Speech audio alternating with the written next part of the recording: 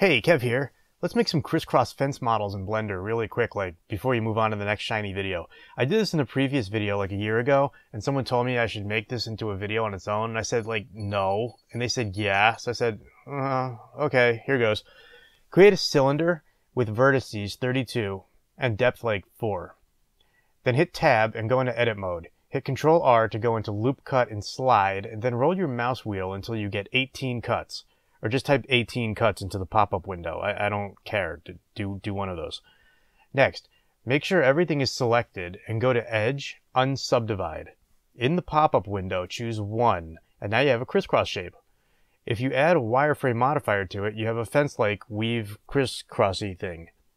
If you want to make it garbagey, like a waste paper basket, add in a lattice. Scale it around the cylinder, and you can go wide or scale it in. It's your choice in life. Then select the object, add in a lattice modifier, choose the lattice as the object, and now if you select the lattice and hit tab to go into edit mode, you can grab points and you can scale them as your deepest and darkest desires will it. I made a trash can with mine, with no bottom so the trash stays on the floor like forever. If you add more resolution on the lattice in the W field, it will tighten up the effect. Then you can edit away. You can even move the camera in and get all motion graphics. Ooh! If you add in a subdivision surface to this, it's organic-y. Here's a cool trick. If you want to smooth it out, select it, right-click, and there's Shade Smooth. That's too yummy, kid. Take off subdivision, and let's make the top better. Hit tab, go into edit mode, and select the top and bottom faces, and then delete them. Now, on the wireframe deformer, hit boundary, and ooh, nice. So what? So we made a trash can, like big friggin' deal. Let's make a fence! This is seriously more useful to you. I know it, you know it, and everyone knows it. Slap down a grid. Give it subdivisions of 11 on both the X and the Y, and make it 2 meters. This is scientific, bro. Now what do you think we're gonna do? That's right, hit tab.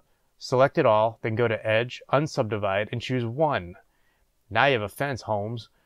Give it a wireframe shader, and, well, it's a fence with borders. Like, that sucks. Let's take care of that now.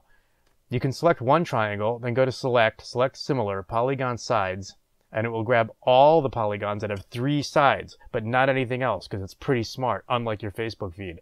Hit tab and go back to object mode, and yep, there it is, all scientific and now you can add an array modifier. Rotate it to whatever you want, and you have a cheap fence.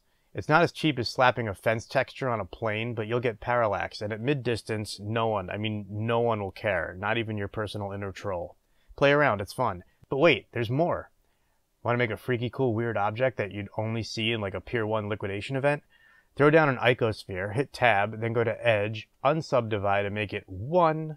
Look at that crap. It's really cool crap. I'm not dissing it in the least. Make a wireframe out of this thing, and wow. Feel free to give it a bevel modifier and subdivision surface too, and smooth it out with the right click trick. And now you have a thing, but it's your thing. Lastly, let's see if this trick works on a box. Make the default cube.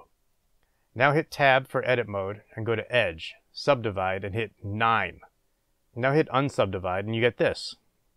Give it a wireframe and you get a cage. Go inside, it's freaky, but we're not done yet. Make another cube with no subdivisions, then give that a wireframe modifier. Play with the thickness, then add a bevel modifier, and you get a cage with boundaries. Make a bunch of these guys and you can stack them and make some happy-go-lucky videos like this one. There are cool links in the description for you, just saying. That's it. See you in the next one. Bye.